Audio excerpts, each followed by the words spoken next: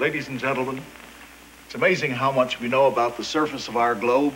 In the last 100 years, men have progressively studied this. Explorations have reached the North, the South Pole. There are really, relatively, only a few square miles left of the surface of our globe that are not known.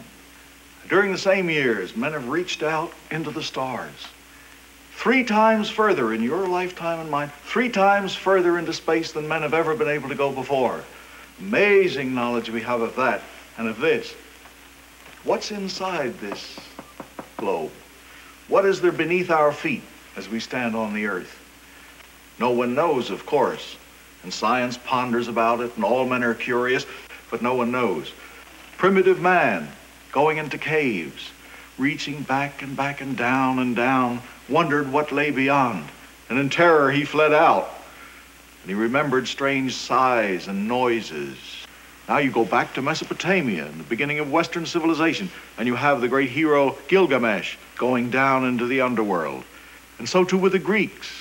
All down through time, religions of the past have postulated the existence of this inner habitable world.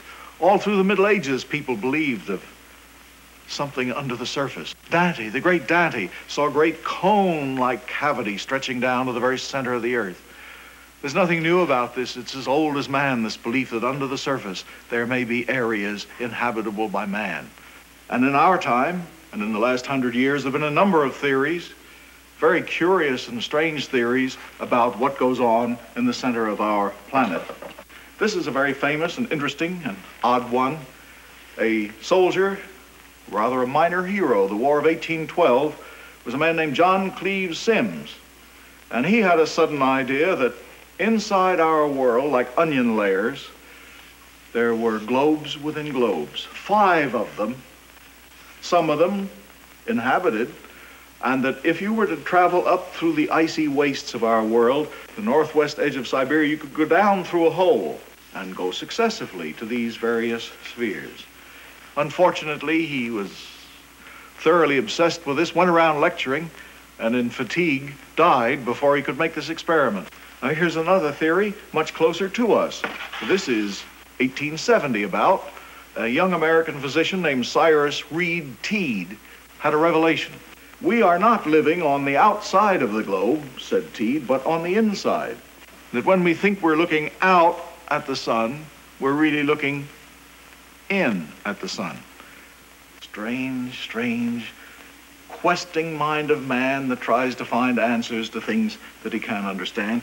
This was a theory by Karl Neupert in Germany in the 1920s. He again imagined that we're living on the inside rather than the outside of the globe. And here's a real sun and a real moon, and then a rather shadowy and formless mass of electric potentiality with little bright sparks in it, and they give us the sense of our stars. And so in this picture you're about to see, you'll see the culmination of a long series of such desires to look into the earth. And one might well believe philosophically that some ancient culture, engulfed by a great and tremendous upheaval of nature, might linger on in some pocket of earth. This is science fiction, of course. It's a fiction. It's a fable beyond fiction. For I think if you'll study this picture and think about it when it's over, you'll realize that this is something more than just a story told. It's a fable with a meaning and a significance for you and for me in the 20th century. Thank you and goodbye.